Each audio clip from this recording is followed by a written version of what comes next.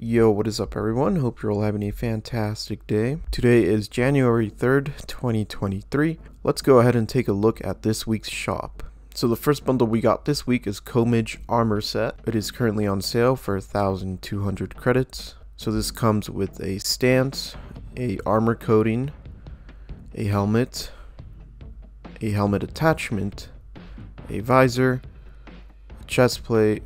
We also got the shoulder pads, of course, and some knee pads. So that's about everything in this bundle. Once again, going for 1,200 credits. On to the next bundle, we got Doom and Bloom, which comes with a legendary kill effect called Enlightened Blossoms.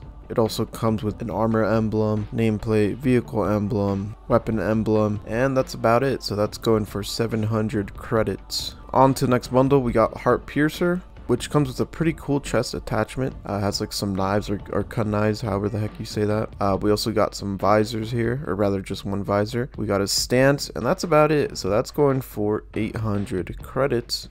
Really cool chest attachment, but yeah. On to the last and final bundle, we got the Silent Sentry stance, which comes with a Wet Crow armor coating. I'm definitely digging this one. Comes with some shoulder pads, and it comes with a chest plate, a knee pad, and of course some emblems. So we got the nameplate, vehicle emblem, armor emblem, and of course weapon emblem. And you also get the Wet Crow armor coating for the Mark 7 core and the Mark 5 core. So that is everything in this week's shop. It's basically like a Yoroi event shop. Now let's go ahead and take a look at the ultimate reward, which I'm sure many will be pleased with. So the ultimate reward for this week is the Bell Toll visor. The ultimate is called Shot Counter.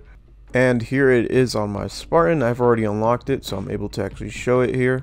And it's just a pure black visor. Definitely one of the best visors we've gotten in the game. It's probably the only solid black visor we have currently right now.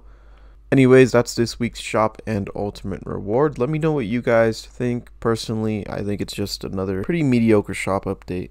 Ultimate reward is nice, but if you've already unlocked it, well then you're basically out of luck. With that being said, thanks for watching. Consider subscribing and liking the video as it shows your support, and I'll see you guys on the next one. Peace.